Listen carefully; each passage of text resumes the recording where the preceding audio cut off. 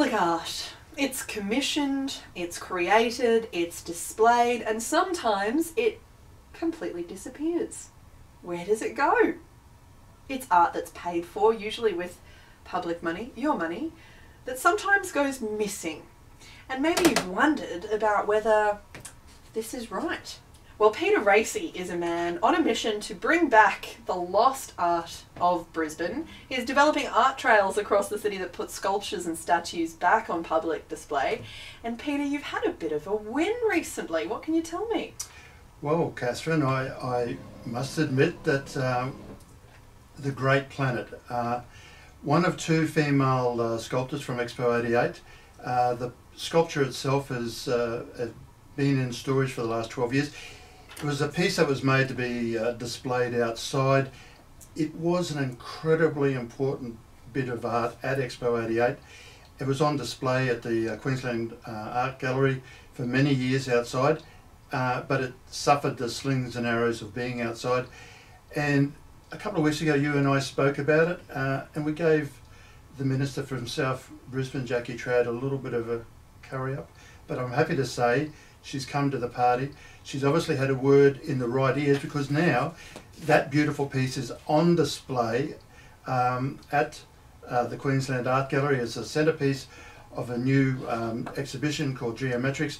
It is, I had forgotten just how beautiful the sculpture was, and it is stunning, absolutely stunning, and has now gone back up on public display. So now, of course, my mission is to try and get it up permanently, because yesterday it was put into the World Expo 88 Art Trail. So now we have 25 pieces in the World Expo 88 Art Trail. People should Google that. But I can tell you next week it's going to be 28. Okay. Because there are 3 that are right now in the process of being finalised.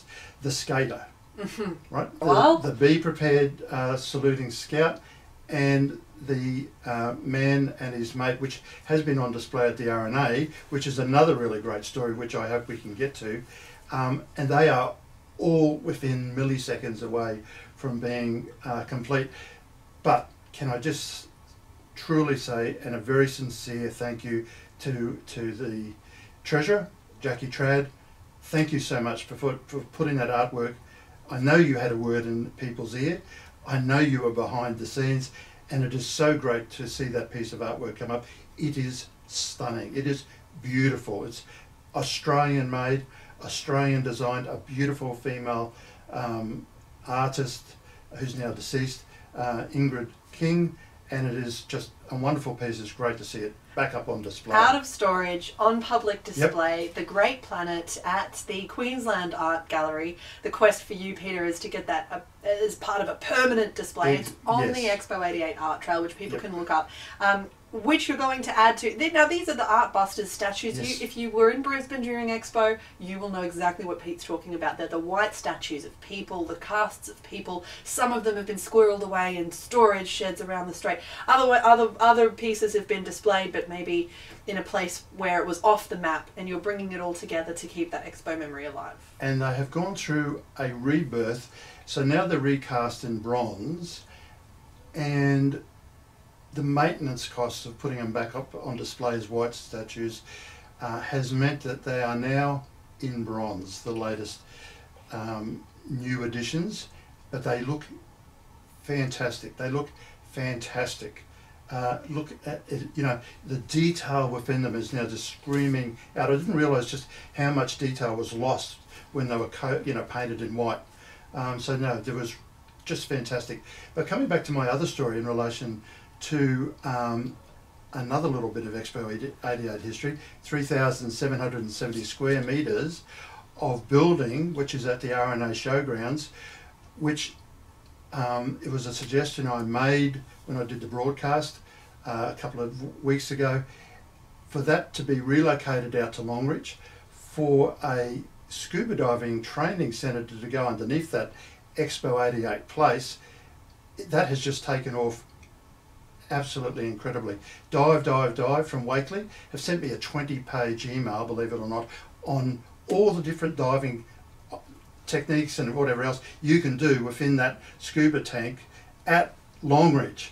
Oh, The you can scuba tank, imagine which it. is at the RNA at the moment, was part of Expo. The roof is at RNA. My madcap idea is to put a scuba dive training facility underneath the 3,770 square metre roof space. Okay, well, if you get that happening, that's certainly a story.